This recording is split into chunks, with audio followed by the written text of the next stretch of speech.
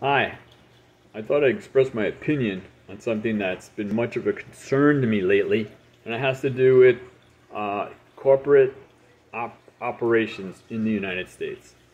Private corporations have long been understood as being very much like totalitarian states. They combine in their formation and operations, a judicial set of duties, legislative set of duties, right? They make laws, and they have executive powers, right? We call one the leader of each of these tyrannies. The main tyrant, as a matter of fact, would be the CEO. So most of them are set up like that, and this person gives orders, and it goes on down through to everyone in this hierarchy.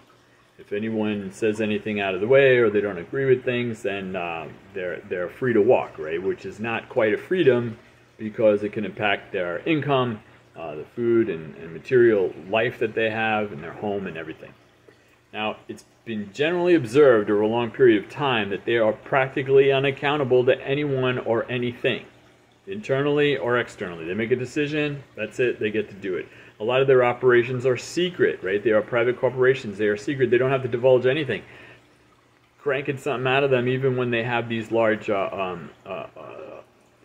lawsuits against them sometimes, is very difficult just to make that happen.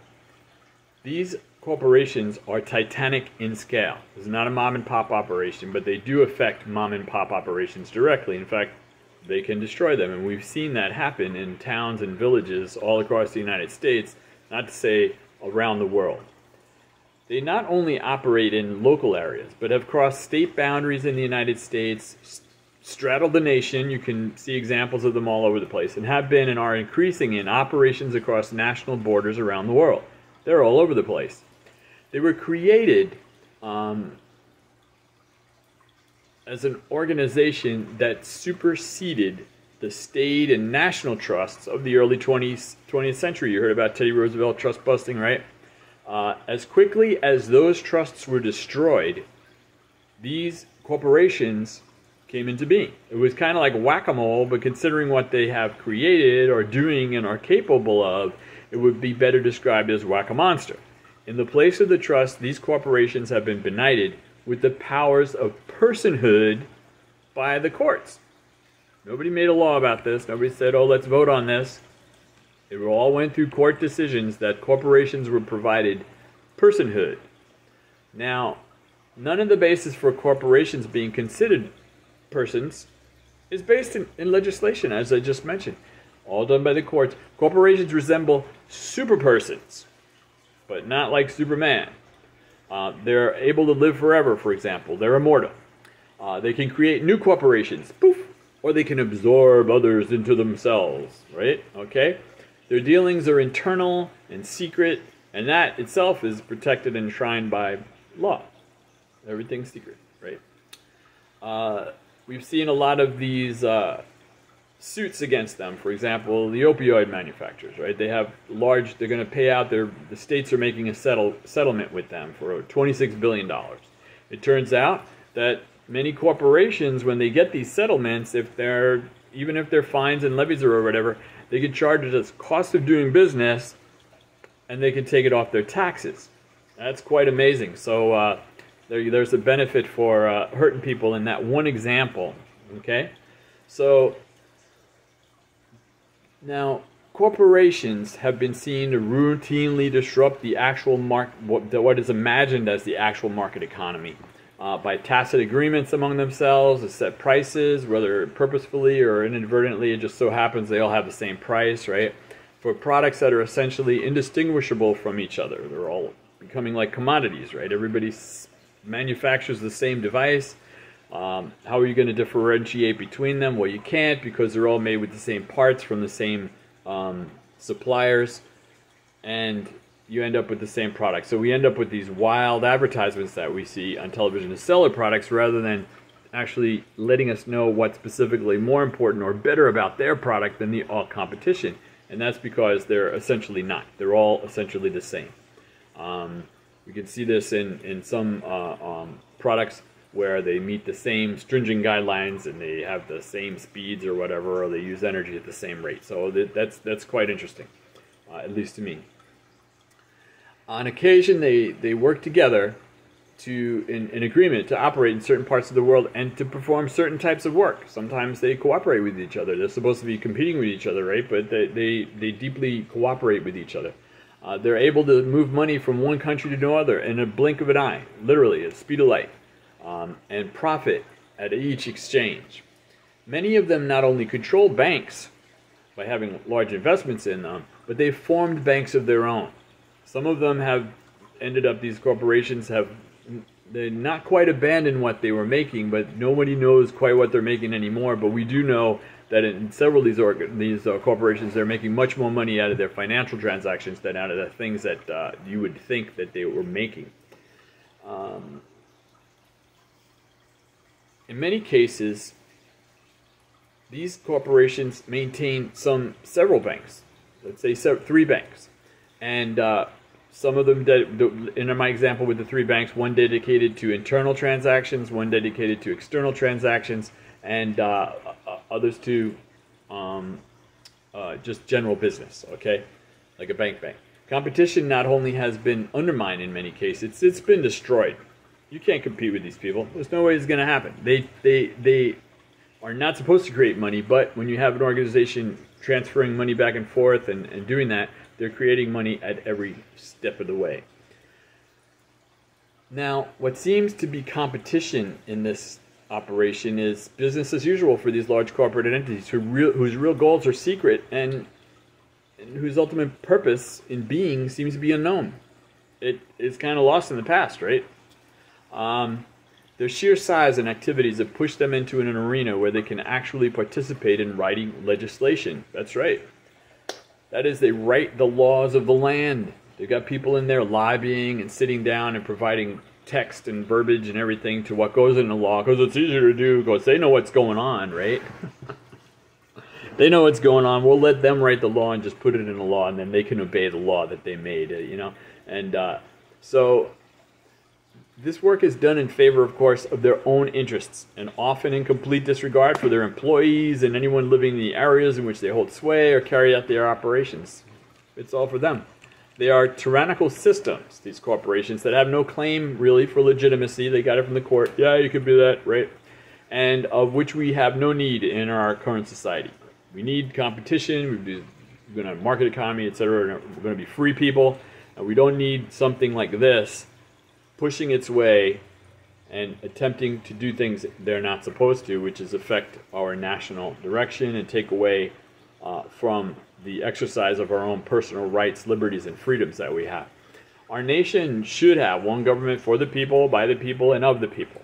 And having these avaricious hulks dominating the economy has harmed development for decades in the United States and has led to hunger, lack of opportunity, poverty, and amassing of fortunes beyond the scope of anything ever seen before in the history of the entire world, by individuals and these corporate entities that take that money, and their next step is apparently disappearing it into some fictional paper. I mean, we're seeing the money being accumulated by these companies. Their stock goes up, the money goes somewhere else, and we're not seeing additional jobs. We're not seeing new products.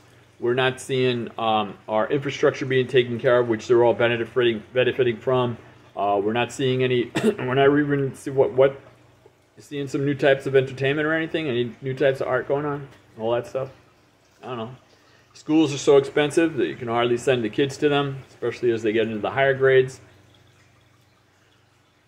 Now, they sock this money away for some day that apparently is not going to come, and only they believe it's going to come. It's always sometime in the future. 1 day, 3 days, 2 weeks, 6 months, a year, 5 years, 20-year plans, 20-year plans, 30-year plans. That's pretty amazing. They have become a siphon from the economy. So they're taking the money out of the economy. Now, what do they do with it? Each individual injection of cash later, like say they take the money out, it's gone, it's floating around. There are right now over $300 trillion apparently in futures and derivatives, in the derivatives market floating around out there. $300 trillion, over $300 trillion. And it could be more at this point because I was looking at that from 5 years ago. Now, they take the cash, right? And now it's out of the economy, and suddenly inflation sets in, and the government's got to do something and inject cash and save this guy and save that guy. So what happens? It looks like it's good for a couple of days. The pressure's off, right? But then the normal process that's been established right now just takes that extra money right out of the system and puts it back into that fantasy world where they're looking for the numbers to increase, and the numbers aren't really connected with anything at all. And they use that money, whatever they have that they've accumulated, often for hideous hidden agendas. And in the end, what are those hideous agendas creating? What are we seeing in the world today? We're seeing want, people not having the basics for living, people starving, and war. Not quite, it may be profitable for some, but it is certainly not productive for the rest of us. Now, they not only control the media in addition to all this other work, they control and own all the large media outlets. So everything you're seeing is coming out based on supporting what they're doing. Now, as noted earlier, they actually help to write the laws that are then enforced by the government on the rest of us. Not on them, the laws are enforced on us. They work to grant themselves advantages as individual corporations and as a group when necessary. They have groups that work together to represent themselves to the government staff, and those folks are listening to them and acting upon them. They're able to flee jurisdictions by simply moving money out of an area or region instantaneously. You don't want to do business with us? Okay. And they depart, and all the money goes. So people are very reluctant to do anything, to ask them to do anything, not force them to do anything, but not even ask them to do something, because you don't want to make them unhappy. They might leave, right? There is little or no leeway for local, state, and even national governments to deal with these corporations. And what are they doing? It's not quite clear. Each individual one has their own thing that they're doing, and of course they're not going to tell you about it because it's secret. The main goal, which once seemed to be innovation, has devolved solely to profit for profit's sake. They're just trying to make the money, and then what do you do with all that cash? You reinvest it. No, that takes too long. We can put it in a derivative over here, and this guy that I know in Cleveland says, in 3 weeks we'll double our money. And they do that, and then the money goes to New York and Chicago, and does anybody ever take it out? I don't know.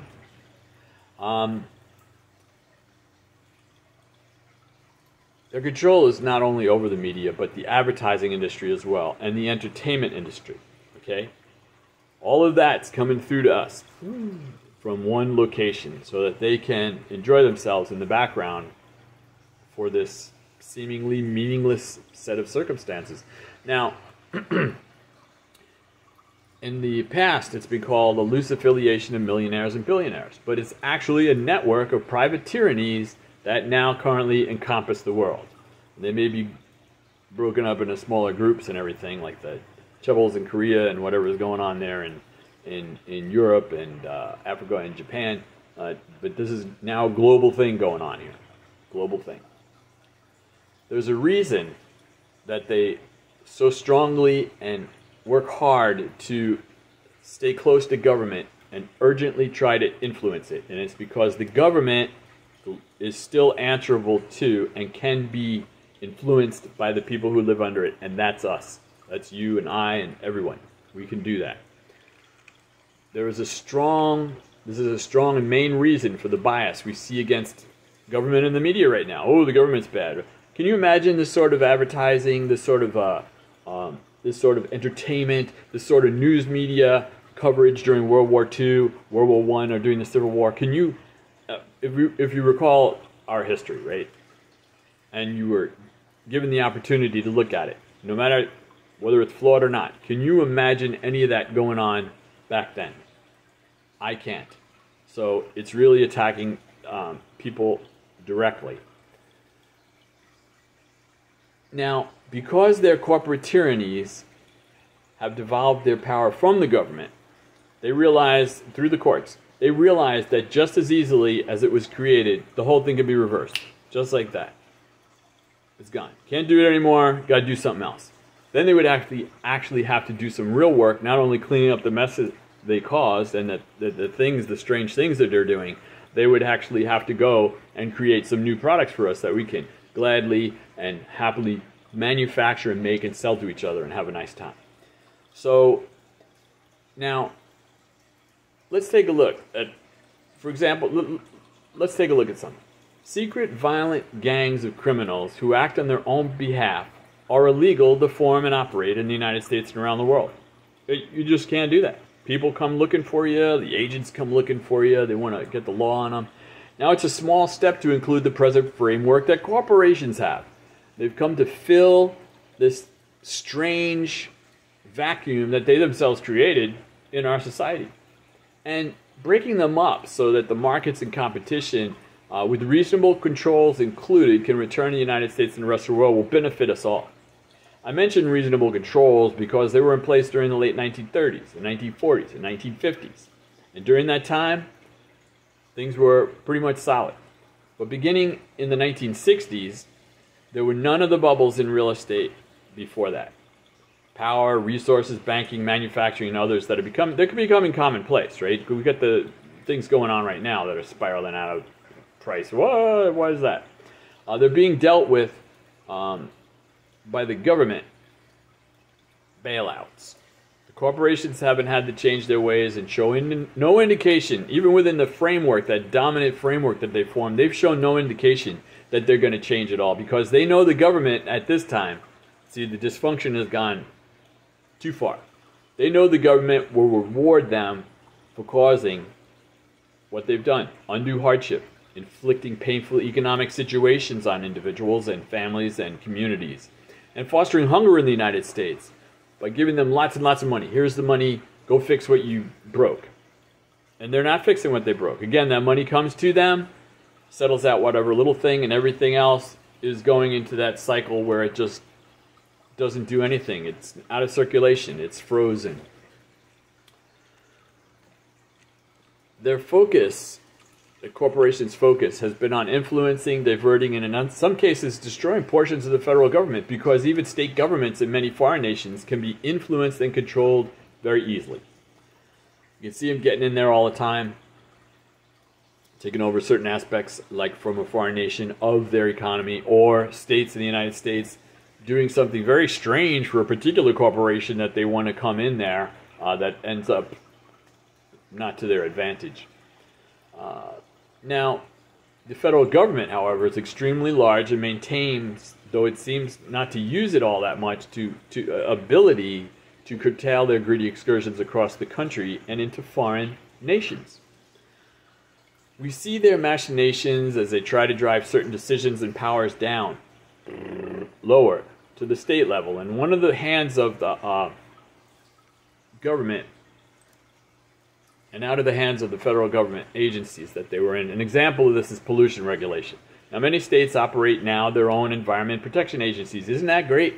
Oh, that's so wonderful. They're all concerned about the environment, right? Now, let's take a look at something.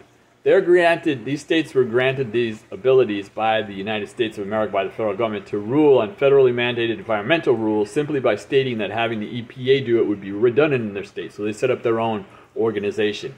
Now, using Michigan as an example, this has gotten so far out of hand that deadly chemicals right now, they're in the water, and they're showing up in the drinking water. The Great Lakes are at risk with the movement of oil from into Canada via underwater pipelines.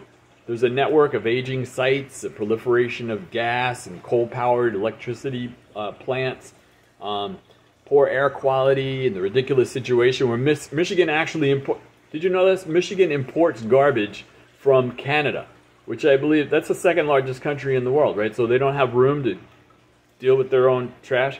I've even heard people say it's too cold up there, so they bring it to Michigan. Let me tell you about Michigan. Michigan's a cold place, all right? All right.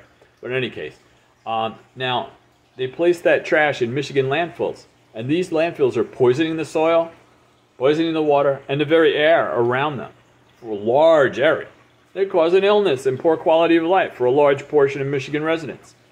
But it's all legal, and it's all confined to the decision-making process of one state, of one department, and one department within the department which is overseeing another department, which is actually doing the department work. It's pretty interesting. Now, these seemingly common sense decisions, right, make government smaller, have turned out to subject citizens to dangerous poisons and have allowed even middle-sized businesses to lobby for and gain reversals in processes that had been stopped and reversed, and are now, because of that, are increasing levels of pollution we see in the United States. Recently in Michigan, some of these businesses were pushing to ensure that deadly cancerous chemicals that had been placed in the waters and soil of Michigan by irresponsible and ignorant corporations, right? They didn't know everything, but they said they did. This should be the problem of local water companies. The water companies should get the poisons out of the water before they deliver them to someone's house. Okay. What this is an example of private profit and public liability. That is that the corporations are pushing the responsibility and financial burden onto the very people that they've hurt so incredibly. They have developed the thing privately. They did paid for everything they needed to market it, sell it to everybody. They made plenty of profits, and then they directed it into the paper we were talking about, and took that cash and all that work out of the economy. And now it's time to clean it up. And they say, "Whoa, it's not our problem. It already left our facility. So, and if it's going into somebody's house, it's the company's problem that is delivering the water." Now, that company, if they were to accept this responsibility, would pass the bills on to all the people that have to pay for their water to get it put in their house. Otherwise, they're going to get poisoned. Now, are they going to get the poison anyway?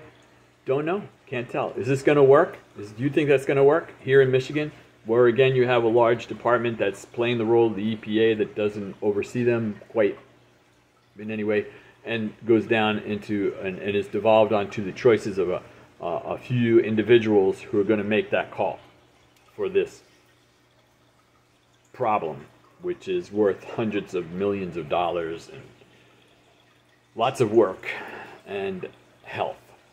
So anyway, now the corporations all still in favor of some parts of federal government. Of course, they're not anti-government. They would never actually say that. Like the procurement branch, they very much like the procurement branch to buy things from them. That's a good way. You get a procurement with the federal government, you're set, right? Now, they also are interested in those parts of the government that have proven the ability to funnel money to them for things that don't have anything to do with that particular department does, but because they pass some rule or they've applied to some judge who has okayed the thing, then money starts going probably where it's not supposed to. Now, in my opinion, none of this structural behavior by these corporations and the corporations themselves can be tolerated anymore. From a business standpoint, from a personal standpoint, if somebody interested in the politics, the political standpoint, from a human standpoint, from an international standpoint, from an American standpoint, all of these things, the corporations are just not working out. It can't be tolerated anymore. That's my opinion. And it's not a case of romance for these corporations. We've seen them all on television depicted by the media and the advertising agencies that they control as being wonderful and romantic and everything like that. And the nation is not being secretly ruled by a dashing band of robber barons and pirates. That's not happening. It's not a case of the super intelligent bowing to their own responsibilities of making all the decisions on our behalf because we can't do it. That's not happening. They want you to think about that. They want me to believe that. That is the general impression we're receiving. But these corporations are secretive. We really don't know what's going on inside them. All we know when we look at them is they apparently are not responsible for anything they do, that they make an enormous amount of cash and no one knows where it goes, and that profit is everything. And if you speak against them and you're internal, you're out. And if you're external, you're a troublemaker. Is that the American way? Not in my mind. These corporations are secretive and tyrannical. We've already established that. And they're doing that for a reason. Now, this has gone on quite long enough, don't you think?